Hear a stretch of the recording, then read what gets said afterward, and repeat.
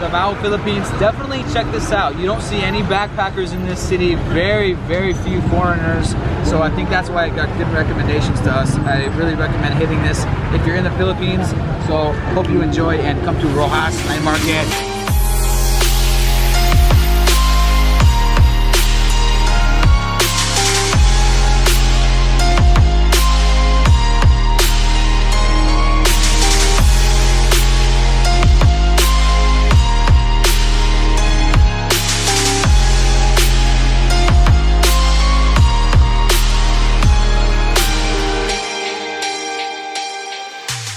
About a year ago, recently, they consolidated all the street food in the whole city and moved it onto this one street, Roxas Avenue.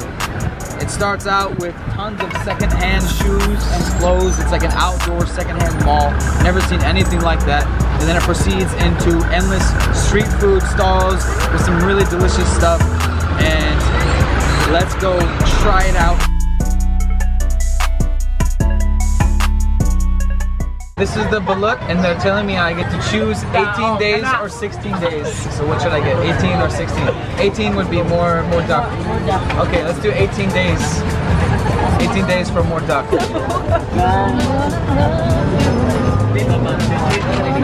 love it. Take the bigger side and crack that on the table. Just like that. And then you turn it and pick it from the top. Break that little membrane off, and then you put some salt, and then you sip that sweet duck egg juice. Whoa, it's like boiled egg juice. It's good. It's good, bros.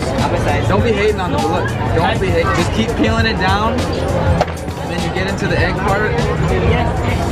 Take some more salt, sprinkle it on the little duck in there. Okay. And then take some of this hot sauce they got here and just spice it up a bit. Bam! Spice it up a notch. Okay, go. Bon appetit. Balut.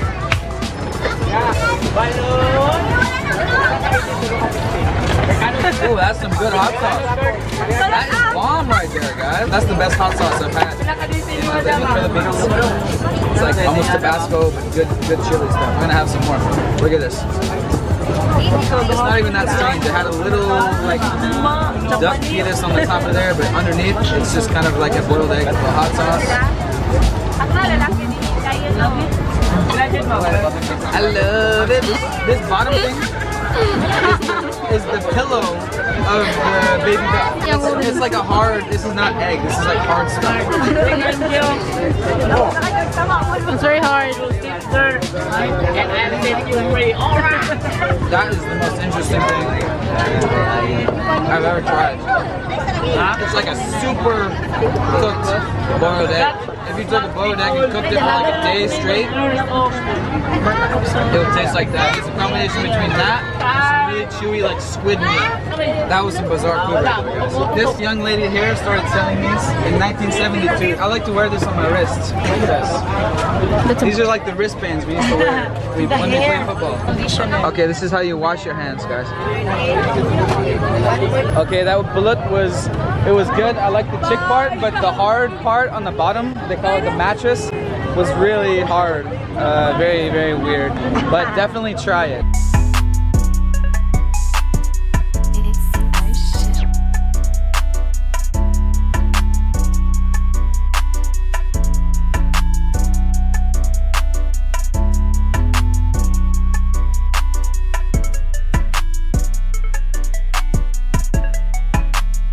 I've never seen this before.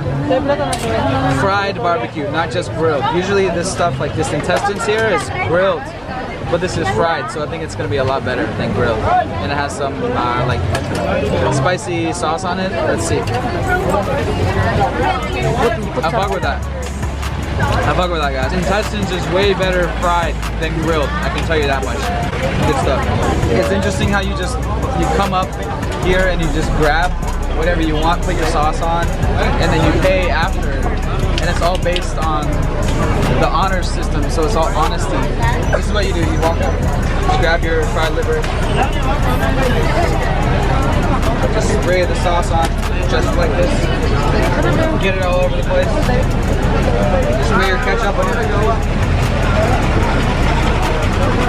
Grab juice if you want. You just eat it. Alright, let's go get some more. So the sticks are 5 pesos each. That's like only 10 cents. And after you're done, you just go up and tell them how many you had and you pay. Sweet coconut milk, man. Well, you can't go wrong. You can't fuck that up. Ooh, ooh, ooh, ooh. After some fried intestines and stuff, it's a really good, refreshing drink right here. 12 ounces of delicious coconut milk. This place is awesome, dude. Glad I found this. This they call pastel. Some Muslim food.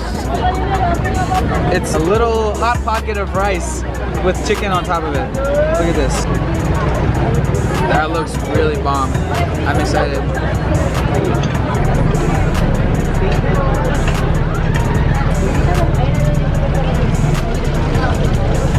That's really good. 25 cents for this loaf of rice with this, I want to say like curry flavor chicken. I'm gonna munch this. So this ice cream was on national TV or something, so the line's like 50 meters long. This is crazy. Look at this lucky kid right here. Mango, chocolate, and durian.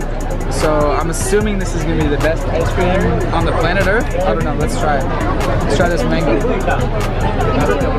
Oh my, mango, chocolate, durian. It's genius. Yeah, back of the line is way over there. These guys are waiting for the ice cream right now. Waiting for 2 hours.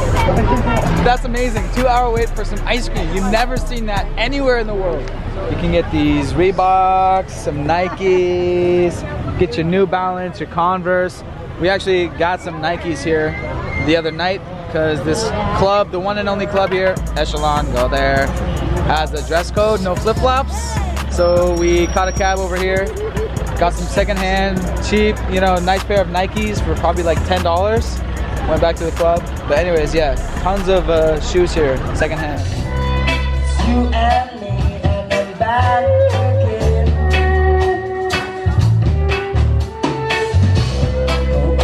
Worst ribs and awful chicken, rubbish seafood. We got some really funny artwork here. Got the Hans horrible. Leonardo's rubbish. Got the awful chicken. There's so many awful things here. I'm just so hungry. I can't choose what to get. 400 grams of your finest fried ribs. Whoa, look how tender that is though. It's coming right off the bone. Oh my god, my mouth just came. Oh my god, it's got like that peppery like KFC sauce and it kind of tastes like pot roast. I'm like orgasming right now. They love chop suey in the Philippines, and this is like the best I've had. This is no joke, probably the best beef ribs I've ever had. Wow. That's how they know it's the world's best rib. They're just like calling it that, dude. Everyone will just come in here and know. They'll call it the best ribs themselves. We'll call it the worst ribs, and it'll still be the best ribs. It'll still be the best ribs. That is pornographic right there. That is. Better than some of the Filipino women I've had here. Not gonna lie. We're with the owner, Lyndon. Everything is Lyndon's family street, Lyndon's Worst Chicken. So Lyndon is here right now. So what was your motivation to start this restaurant? I don't motivate anybody. I'm just waiting for somebody to try our food. That's the only thing. But you guys, you never expected that. This is the worst one. We didn't expect it to be this good. Honestly, we tried it and it was, both of us agree, the best rib we've actually ever tried. Yeah, and that was the beef. That's the beef rib. I know, and it's still the best we've ever had for beef ribs. But we waited a lot.